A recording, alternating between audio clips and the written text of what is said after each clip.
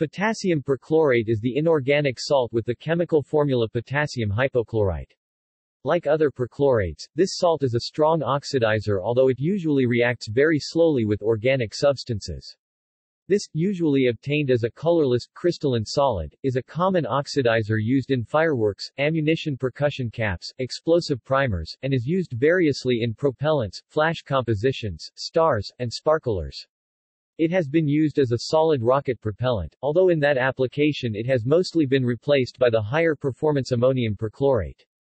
Potassium hypochlorite has the lowest solubility of the alkali metal perchlorates, 1.5 grams in 100 milliliters of water at 25 degrees Celsius. Production. Potassium perchlorate is prepared industrially by treating an aqueous solution of sodium perchlorate with potassium chloride. This single precipitation reaction exploits the low solubility of potassium hypochlorite, which is about 1/100th as much as the solubility of sodium hypochlorite, 209.6 grams, 100 milliliters at 25 degrees Celsius. It can also be produced by bubbling chlorine gas through a solution of potassium chlorate and potassium hydroxide, and by the reaction of perchloric acid with potassium hydroxide. However, this is not used widely due to the dangers of perchloric acid. Another preparation involves the electrolysis of a potassium chlorate solution, causing potassium hypochlorite to form and precipitate at the anode. This procedure is complicated by the low solubility of both potassium chlorate and potassium perchlorate, the latter of which may precipitate onto the electrodes and impede the current. Oxidizing properties. Potassium hypochlorite is an oxidizer in the sense that it exothermically transfers oxygen to combustible materials, greatly increasing their rate of combustion relative to that in air. Thus, with glucose it gives carbon dioxide 3-potassium hypochlorite plus C6H12O66H20 plus 6CO2 plus 3KCl-THE conversion of solid glucose into hot gaseous CO2 is the basis of the explosive force of this and other such mixtures. With sugar, potassium hypochlorite yields a low explosive, provided the necessary confinement. Otherwise such mixtures simply deflagrate with an intense purple flame characteristic of potassium. Flash compositions used in firecrackers usually consist of a mixture of aluminium powder and potassium perchlorate. This mixture, sometimes called flash powder, is also used in ground and air fireworks. As an oxidizer, potassium perchlorate can be used safely in the presence of sulfur, whereas potassium chlorate cannot. The greater reactivity of chlorate is typical. Perchlorates are kinetically poorer oxidants. Chlorate produces chloric acid, which is highly unstable and can lead to premature ignition of the composition. Correspondingly, perchloric acid is quite stable. Medicine use. Potassium perchlorate can be used as an antithyroid agent used to treat hyperthyroidism, usually in combination with one other medication. This application exploits the similar ionic radius and hydrophilicity of perchlorate and iodide.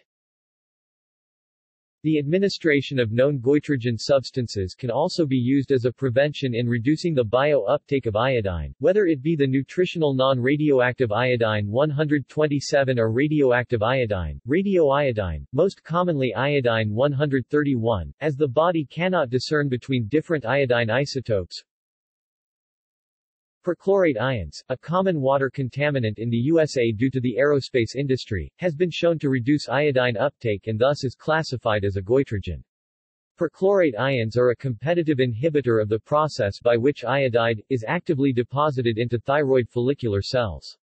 Studies involving healthy adult volunteers determined that at levels above 0.007 mg per kilogram per day mg kilogram d, perchlorate begins to temporarily inhibit the thyroid gland's ability to absorb iodine from the bloodstream. Iodide uptake inhibition. Thus perchlorate is a known goitrogen. The reduction of the iodide pool by perchlorate has dual effects, reduction of excess hormone synthesis and hyperthyroidism, on the one hand, and reduction of thyroid inhibitor synthesis and hypothyroidism on the other.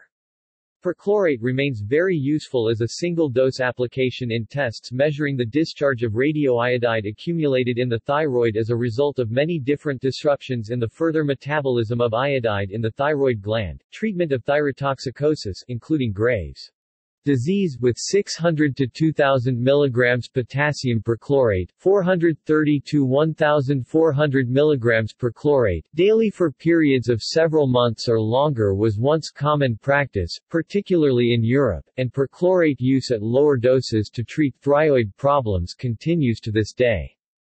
Although 400 mg of potassium perchlorate divided into 4 or 5 daily doses was used initially and found effective, higher doses were introduced when 400 mg/d was discovered not to control thyrotoxicosis in all subjects. Current regimens for treatment of thyrotoxicosis, including Graves' disease, when a patient is exposed to additional sources of iodine, commonly include 500 mg potassium perchlorate twice per day for 18 to 40 days, prophylaxis with perchlorate containing water at concentrations of 17 ppm, which corresponds to 0.5 mg, kg/d, personal intake, if one is 70 kg and consumes 2 liters of water per day, was found to reduce baseline radioiodine uptake by 67%. This is equivalent to ingesting a total of just 35 mg of perchlorate ions per day.